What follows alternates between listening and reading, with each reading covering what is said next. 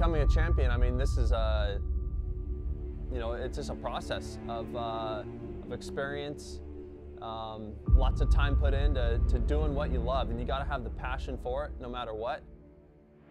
When I think of a championship, you're just, I mean, it is the best guy over that series, you know. So there's consistency in play. There's so many factors, you know, and it's, you know, some guys can get a championship when they're rookies, but to win in the 450 class is a whole nother level, you know, and you have to beat that guy for 17 rounds.